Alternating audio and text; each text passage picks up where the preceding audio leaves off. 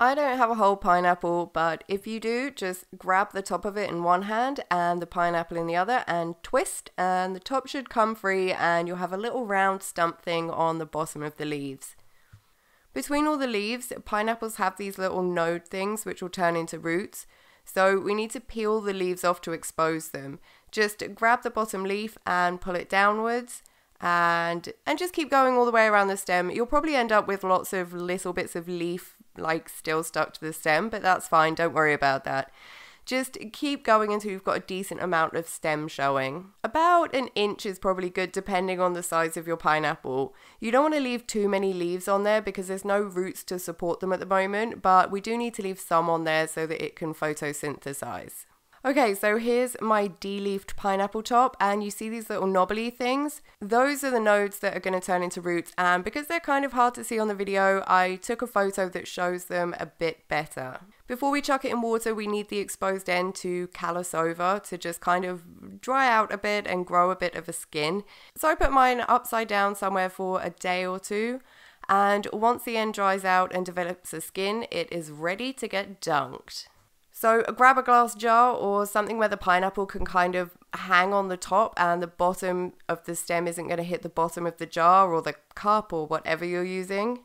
And place your pineapple in there and pour some water in so that it covers most of the exposed stem, and then just stick that in some bright indirect light.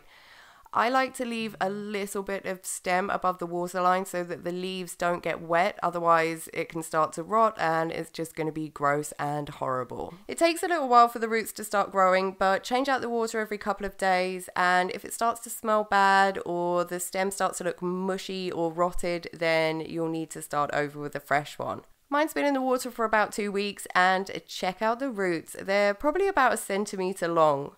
If yours hasn't started to grow roots after a couple of weeks and you've been changing out the water, then just check that your pineapple top hasn't gone mushy or anything like that, and take a really close look at the nodes to see if there's any growth at all. As long as there's no signs of rot, I would give it another week or two. Maybe it will start growing. Maybe it's just a slow starter. Once the roots do start growing, they do grow quite fast. So this is another week later. So it's 3 weeks since I started this one. And I think this is a good time to get it into soil. You could leave it in water longer, but the sooner you get it into soil, the better. The smaller the roots are, the easier it is to move without damaging them. And the soil has all the nutrients and stuff that pineapples need to grow. So the sooner it's in proper growing conditions, the better. I'm using a regular old 6-inch plastic pot filled with some regular old potting soil, and fill it up with soil to about 1 inch from the top plus however long your stem is. So my stem's about another inch, so I'm filling it up so it's 2 inches from the top. Then balance your pineapple on the top, stem side down, and try and spread those roots out a bit. They are flexible, but be gentle with them. You don't want to snap any of them off.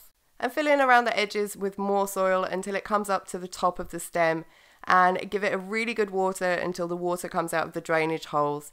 The soil level will probably go down a bit, so just add a bit more on there until it reaches the top of the stem again, and water it again. Don't bury it too deep. You don't want any of the leaves under the soil level, and try and leave just kind of a small ring of space below the leaves, because if they're in the soil, then they're going to start to rot.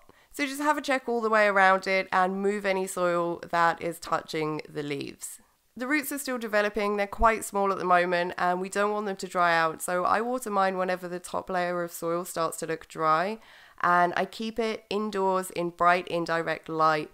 And once the roots are big enough to hold it in place without it wobbling about, when it's a bit more established, I'll start hardening it off so it can get loads of lovely sun in the garden and grow huge, and maybe in a couple of years it will bless me with a pineapple and I'll plant the top of that one and it will be the circle of life.